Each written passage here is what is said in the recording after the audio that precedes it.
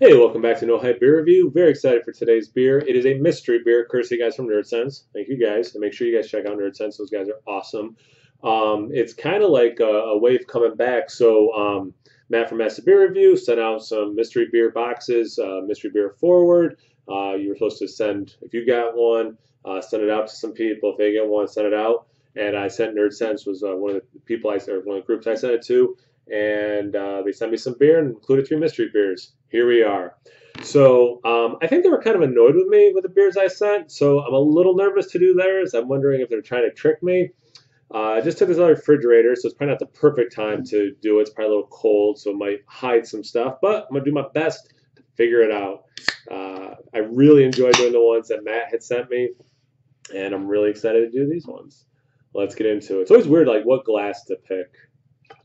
All right, so right off the bat, not what I was expecting. You see 16-ounce cans. I was thinking some sort of hazy IPA, but this does not look like a hazy IPA to me. I'm getting coffee. I'm going to go on a limb and say there's probably some coffee in this beer. I'm getting a lot. Wow, I'm getting like a lot of coffee and peanut butter from this far away. But wow, they even taped the bottom. Good on you guys. So if there's something right on the bottom, no idea.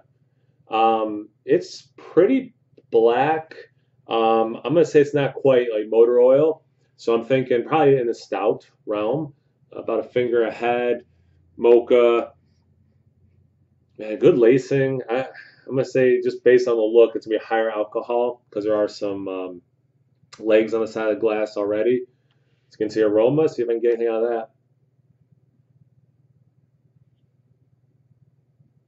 It's got to have coffee in it. Like I'm gonna go out right now. It has coffee. There's no way it doesn't have coffee. I may get some other roasty notes like some dark chocolate coming through, but it is so much just coffee.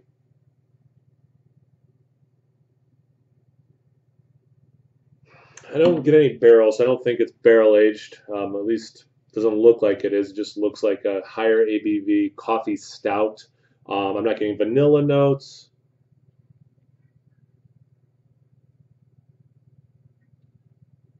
I'm gonna have to take a taste because I'm just gonna keep saying the same stuff about the aroma. Cheers.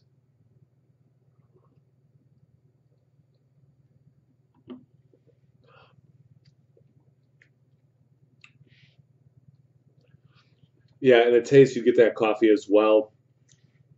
The body's not as big as I was thinking based on the color and you know. I mean, there are some alcohol legs, but it's not that crazy. I guess now that I've actually had some and have more glass to look at. Um, it's good. I get a little bit of like burnt, not ash in the back, but you do get like a little bit of um, like a smoke burnt quality. But again, it's very much coffee forward. If there's not coffee in this beer, they're using some crazy roasted malts.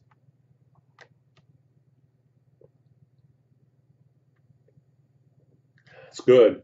It's really good. Um, I'm gonna go.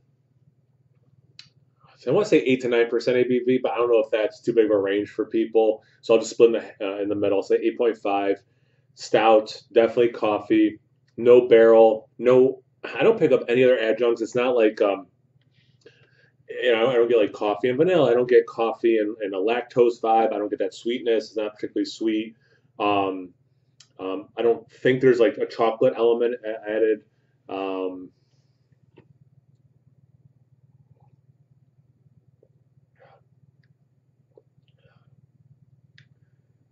Good mouthfeel. Yeah, 8.5%, 9%. I'm gonna say 9%.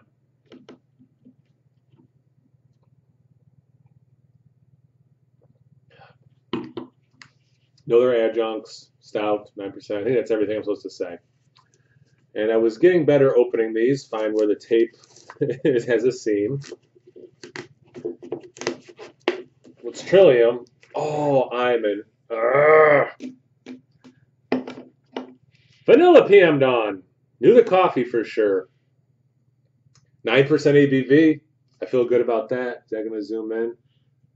It's 9% ABV. American stout with cold brewed coffee, but it's the vanilla variant. I'm sorry, Trillian. Hey, this is the nice thing about the paper towel wrap. I don't get the vanilla. They sent me a peanut butter one.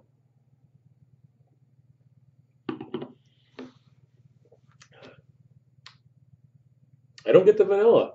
I get a really good. I love PM Dawn. If you don't know that from the review I did of that, I absolutely love PM Dawn. This is an awesome beer. This is a very good take on it. I just don't get the vanilla. Um, it's really good. I'm gonna enjoy the rest of this for sure. Thanks again, guys, at Nerdsense. And seriously, check them out. They're awesome people. I'll link to them.